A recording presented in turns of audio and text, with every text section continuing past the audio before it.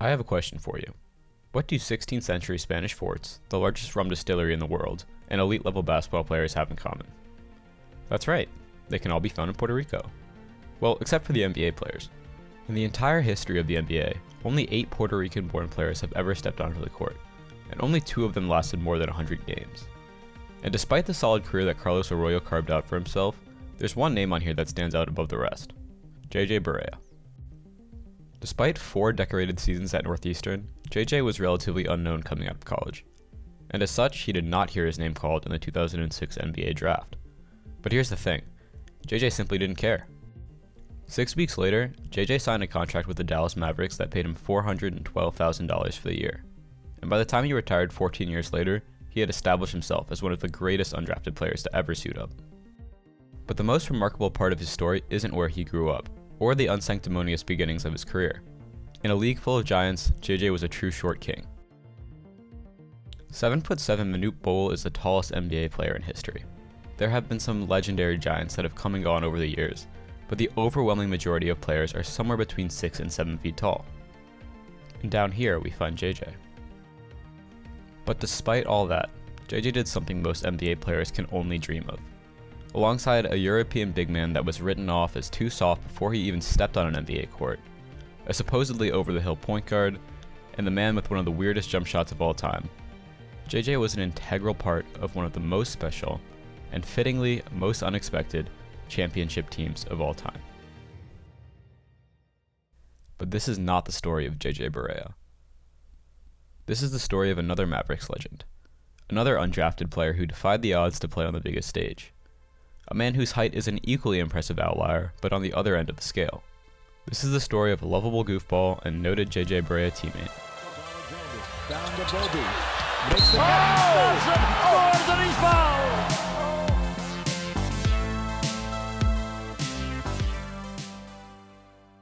As a 27-year-old rookie, Boban joined a team comprised of legends.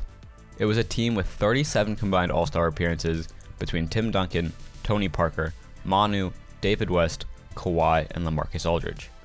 And yet, from just the right angle, it was that goofy 27-year-old Serbian that ended up with the most impressive statistical footprint. Now, nothing I'm about to say should be taken seriously. It's just a funny story about a funny guy who is still much better at basketball than either you or me. And I'd like to tell you a little bit about him. This is the points, rebounds, and true shooting percentage per 100 possessions of Boban and 5 of the greatest centers to ever live.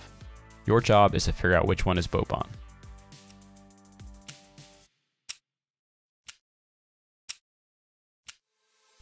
If you thought it was player A, well, then unfortunately you've fallen right into my trap, because that's Bill Walton. Let's see who else we have here. There's no surprise that Shaq has the highest scoring average. Then there's David Robinson, Hakeem Olajuwon, and Kareem. And finally we have Boban. That's right, out of these legends of the game, it's Boban with the highest rebound average, the highest true shooting percentage, and the second highest scoring average. In fact, Bobby is 4th all time in rebounds per 100 possessions among players with at least 100 games played. And this is really just the tip of the iceberg when it comes to his surprising statistical dominance. I warn you, we're about to go into the very murky world of player efficiency rating, aka PER. Now, those of you that are well versed in advanced stats are probably already screaming about how PER is about as accurate as a stormtrooper. It's true. As far as NBA metrics go, PER is about as surface level as that 2-minute conversation you had with your last Uber driver. But you know what? I like PER. I like PER because it does a pretty okay job at giving a quick and dirty 1-number rating of a player's value. Let me ask you something. Who were the best players in the NBA in the 2023 season? Well, this is the list according to PER. Sure, you may not agree with everyone on here, but you gotta admit it's a pretty good list. And if you have no idea what I'm talking about, don't worry. All you really need to know is that with PER, 15 is always average, higher is better, and the best players in most seasons are usually right around 30. There are only 14 players in the entire history of the NBA with a career PER over 25. This is a graph of that club, organized vertically by how high each player's PER is, and horizontally by the total number of minutes each guy has played. Consequently, the most impressive section of this graph is the top right, where not only does a player have had to have one of the highest PERs in NBA history, but they've had to maintain it over a long career. There are exactly 2 players in this section of the graph. The first is the man with the highest PER of all time, and the second is the other half of the GOAT debate. In the top left are 3 of the best big men in the NBA today, joined by George Mikan, who, despite being the NBA's first true star, only played 7 seasons. In the bottom right is a trio of legendary centers, joined by Bob Pettit and Kevin Durant. And finally, you have 2 young superstars in Zion and Luka tucked into the bottom left corner. Oh wait, that's only 13 players. Oh yeah, then there's Boban. I really can't stress enough how insane his presence in this club is. 12 of the 14 players on this graph are either already in the Hall of Fame or well on their way. And Zion, despite his complete lack of availability, has still been among the best players in the league whenever he's been able to make an appearance. To show you exactly how crazy this is, let me show you something else. In NBA history, among players that have played more than 120 games, there have been 684 players with an above average PER for their career. And this is them sorted by their minutes per game. Naturally, you'd expect the players with the highest PERs to play a lot of minutes every game, since they tend to be the best players. Sure, there's some noise here and there, but just look who's at the top.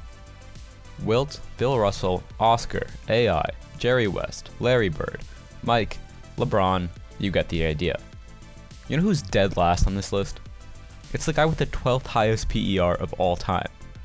Players that are this good, at least according to PER, aren't supposed to be here. I mean, just look how far away he is from all the other dots on this graph. No one else even comes close. So what's really going on here? Based on his rate stats and efficiency, Boban should be one of the best players in the league, so why doesn't he play? In short spurts, Boban is genuinely a very good scorer and rebounder. In fact, among players that score at least 30 points per 100 possessions, he's second only to Zion in efficiency. And this isn't some random cherry-picked stat with a collection of random players at the top of the list. It's literally a who's who of the best active offensive players, with the occasional Hall of Famer thrown in. So then why don't Boban's coaches let him loose? Well, simply put, he's really slow. In today's era of transition basketball and spread out offenses, players like Boban get picked apart on defense. I mean, even one of the best defenders of this generation faces the same dilemma in the playoffs from time to time. But unlike Gobert, Boban doesn't make up for his defensive limitations with elite rim protection. In fact, he's one of only 6 players to average less than 2 blocks per 100 possessions, despite being 7'1" or taller. So then why is his PER so high? Well, PER skews heavily towards big men. Over half the players with an above average PER are either centers or power forwards.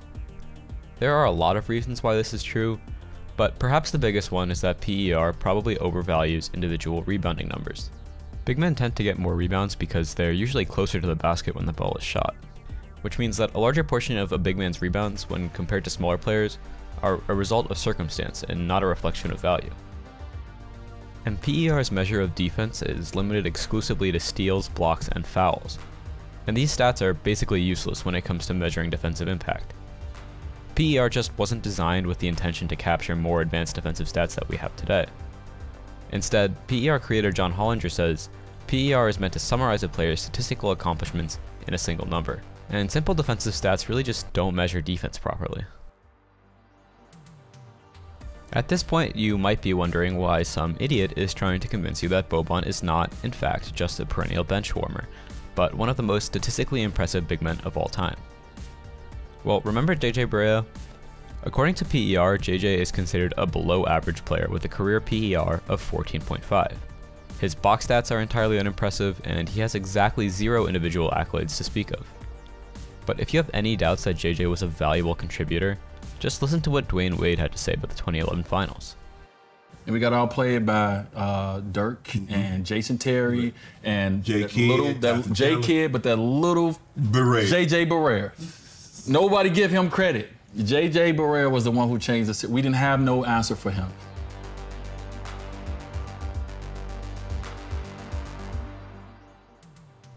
You know what I like about baseball? It's easy to measure. Everything is a series of independent matchups between a pitcher and a hitter. If Shohei Ohtani hits a home run, then Shohei Ohtani gets all the credit. But you know what I love about basketball? It's impossible to measure. There are 10 different players moving 10 different directions, thinking 10 different things all at once. Basketball is the butterfly effect. One tiny decision here can have a huge effect there. Stats are important. They can tell you a lot about a basketball player. But if a triple slash gives you 90% of a player's value as a hitter, an NBA box score gives you maybe 40%, advanced stats can help us fill in some of the rest, but nowhere near 100%. And in my humble opinion, that is fantastic. Hidden in the numbers are all sorts of fascinating quirks that make for excellent stories. This year, Boban is suiting up for his 9th NBA season. The box score would have told you that he should have been out of the league years ago. The advanced stats tell you he's among the inner circle of greats. But the truth, as it often does, lies somewhere in between. And who knows, maybe in a different era we'd be talking about a different Serbian center as the best player in the league.